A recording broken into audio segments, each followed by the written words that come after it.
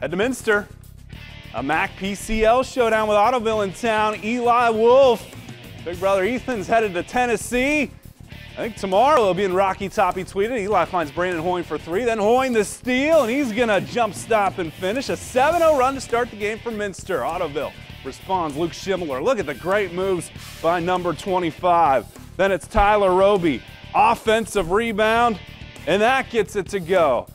Minster, though, very tough at home. Josh Nixon to Drew Riplow. Triple here. But Ottoville stays with it. Schimmeler kicks to Roby, the deep 3 here. And Ottoville comes from behind despite that slow start. Big Green get a win on the road tonight, 50-46 over Minster.